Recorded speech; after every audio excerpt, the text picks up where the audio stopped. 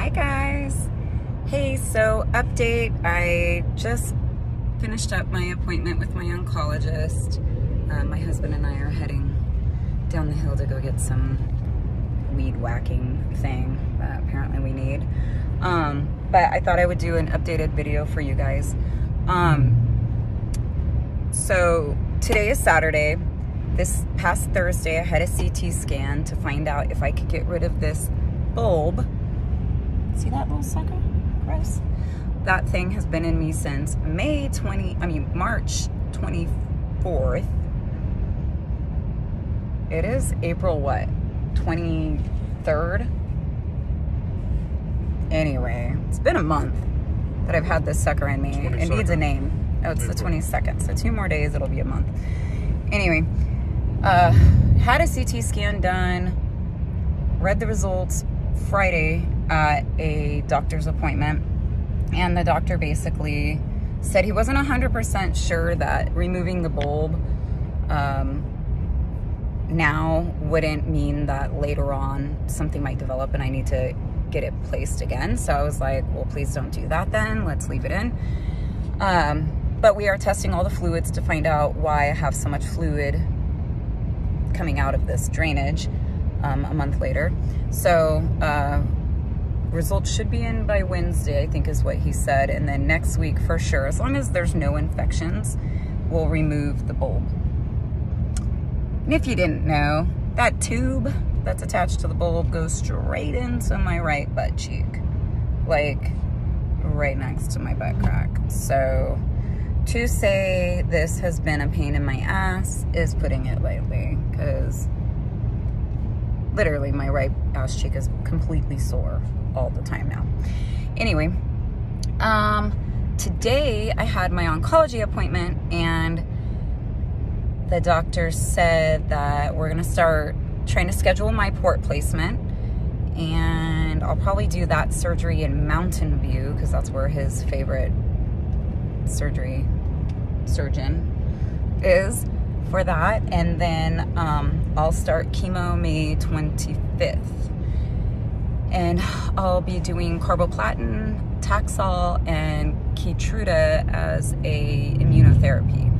And then got both of my results back from my Natera blood test, and those were the tests to trace the amounts of cancer or if there was any cancer in my body still from like the surgery when they removed the tumor, and they both came back positive. I think the number he said was like 0.24 or something. So he did say that the first test came back higher than the second test. So the second test showed less cancer, but the fact is the fact that it's positive. So I think with those tests, I really don't know them yet. I haven't had time to research. I was trying to research last night. What's the name of them again? But the Natera blood test is a newer blood test. It's, I think, within the last 2 years. A lot of oncology doctors don't know about it. So you have to ask for it. It's by Signatera, I think. Signatera. And I think that's the Signatera. I don't have my box with me, but I want to say that's what it's called. And then if you just look up Natera, Natera,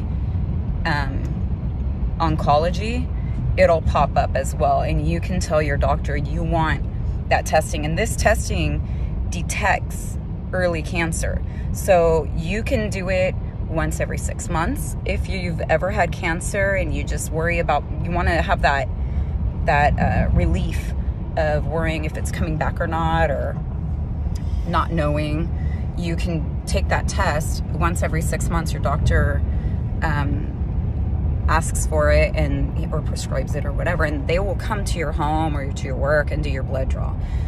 They're pretty flexible, but your insurance will cover it. And then if you're coming out of treatment and you want to just monitor outside of all these scans, which if you guys have been watching me, I stayed on top of my scans and somehow I ended up with a big mass again. So I don't really know how much those scans really mean to me at this point. So to have early detection that measures even smaller than what a CT scan or a PET scan can measure, that's huge to me. So we've been doing every month this Natera blood draw. So, but today, however, my doctor said, my oncologist said, there's no need to continue doing blood draws right now, because it is positive. It was a double positive, so both tests were positive. So he said after 3 chemo sessions, then we'll go ahead and do another Natera blood draw to see like if in fact it is getting lower or if I'm in the negative. The goal is you want a negative reading, not a positive, and I have 2 positives, so, but we kind of already knew that was going to happen. Anyway, is there anything I'm missing, honey? I'm rambling. I had a lot of coffee. Sorry, you guys. Just started coffee again. It is really hitting hard. But yeah, the stoma situation's going good. Getting used to it. I really have decided I like, sorry, I'm in my husband's truck and he got a call. I really like Coloplast, the Shiro Mio, I don't know, look them up, something Milo, their bags. I like the 2-piece. I have a colostomy bag, not an ileostomy, I think that's what it's called.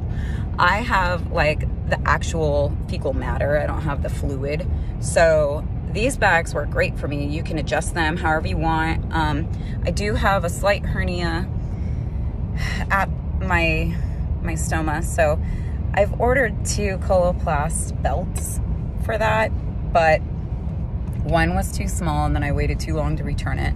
The second one was the right size, but they make you cut out your own circle, and of course the artist that I am figured I could totally eyeball this, and I ruined it. So round 3 is the trick. It's gonna be good. So I'm ordering another one, and hopefully that will help me to push in my stoma area, because it looks kind of like a little ET coming out of my stomach. Wouldn't you say it's kind of like ET? Oh, I think it looks like ET's trying to phone home. But too much talking. Oh, I'm talking too much.